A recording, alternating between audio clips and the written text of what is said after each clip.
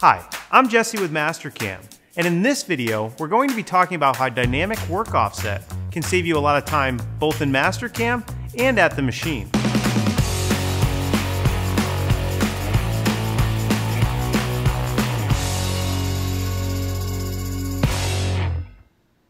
Dynamic Work Offset, or DWO, is a software feature in your control that makes setting up 4 and 5-axis jobs incredibly easy. It allows you to locate the part and fixture anywhere on the machine's table or platter, regardless of the world origin in Mastercam. Before we talk about DWO, we should take a quick moment to point out that DWO is used for 3+1 or 3+2 toolpaths where the B and C axes are locked during cutting.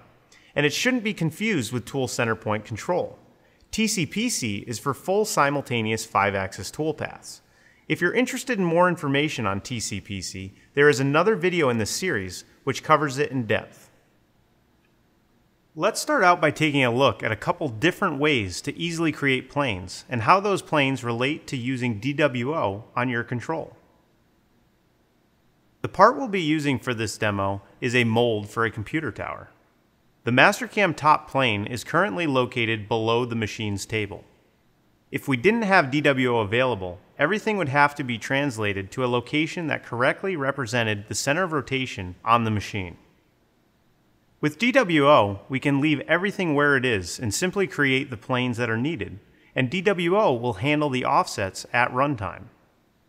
To start, let's create the plane that represents how we're going to pick up the origin of the fixture on the machine.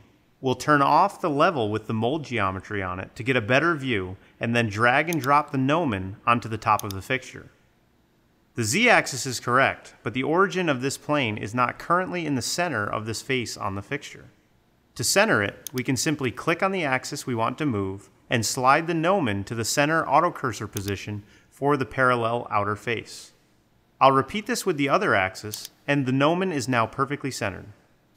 There's one other thing that we need to adjust, and that's the orientation of the X and Y axis. We need the long axis of the part to be aligned with X. To fix this, simply grab an arc segment on the XY plane of the gnomon and rotate it until it's aligned correctly. If the cursor is outside the angle increment displayed around the gnomon, you can choose any angle. If the cursor is inside, the angle will automatically snap to whole numbers. You can also align the rotation of the axis by choosing an autocursor point on the model, which is what we will do here. Now the x-axis is perfectly aligned, and this plane accurately represents my G54 fixture offset at the machine. I'll name it G54 offset so that it's easily recognizable inside the Planes Manager. Lastly, I'll set the offset to 0 so that it correlates to the correct offset at the machine. At this point, I could also set this plane as my active WCS, construction plane, and tool plane if I wanted. Or, after the plane is created, I could simply make sure it's highlighted in the Planes Manager and click the equals button. With this setup, we can turn the model back on in the Levels Manager and look at machining a feature on the part. Let's machine this slot on the side of the part. In order to position to this face, a B-axis tilt of 90 degrees and a C-axis rotation of 90 degrees will be required. However, as a programmer, I really don't need to worry about that. Mastercam only needs a plane located on that part face with the Z-axis normal to the feature to be cut.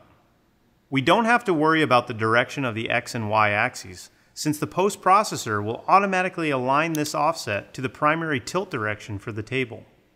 Let's name this plane Side Feature 1, set the offset to 0, and select it as the C and T plane. We won't set this plane as the WCS, since the difference between the WCS of our main G54 plane and the orientation of this new plane is what will trigger the B and C axis rotation in the machine. If you're currently using a machine without DWO, then you're probably used to this type of thing, except that your offset would be coming from the machine's center of rotation. Thanks to G254, that's no longer a requirement. We're now ready to program a toolpath. For the sake of this demonstration, let's create a simple contour operation. We can use the cavities option in the chaining dialog and then simply select the side of the part. Mastercam will automatically chain the top edge of the feature for us. On the planes page, we can see that the WCS is our G54 plane, and the C and T planes correspond to the plane we created for this operation. If this wasn't correct because we forgot to preset this in the Planes Manager, we could easily change it here. On the tool page, we'll pick a small bullnose end mill.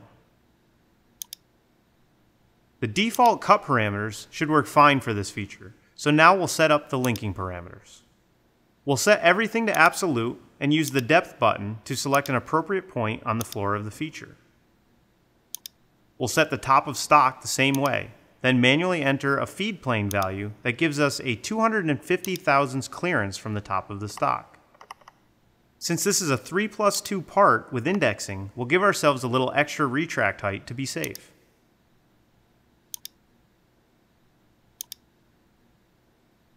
Looking at the toolpath and backplot, we can see the motion is clean and that this should be ready to run at the machine.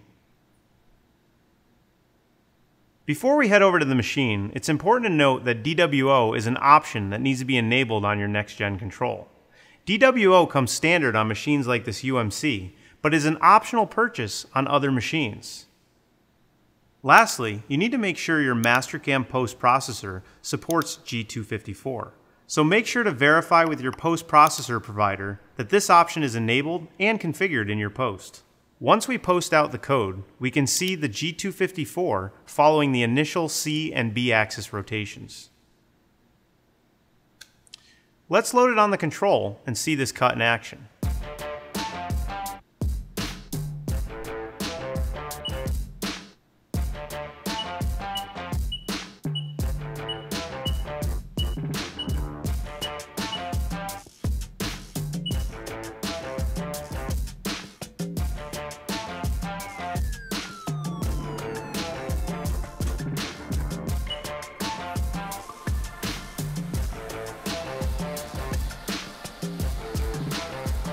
As this toolpath runs, we can see that even though the axis commands in the G-code are output with respect to the G54 fixture offset, the control is compensating to the proper X, Y, and Z positions relative to the center of rotation.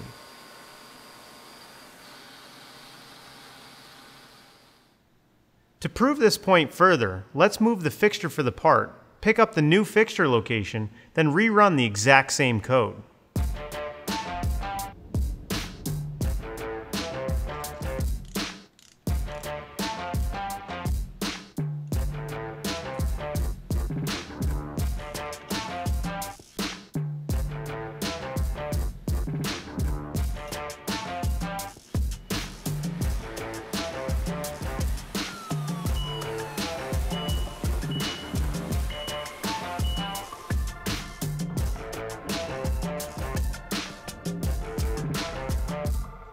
Without DWO, you would have to go back into Mastercam and shift all the planes for this operation to reflect the new location relative to the center of rotation. With DWO, you simply pick up the new fixture location and hit cycle start.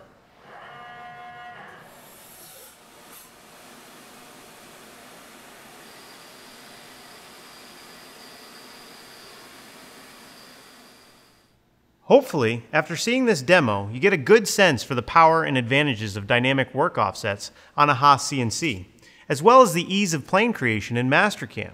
You should now be armed with the knowledge to take on your next 3+2 job with confidence and efficiency. And don't forget to check out the tool center point control video so you can apply the same ease of workflow to your simultaneous 5-axis parts as well.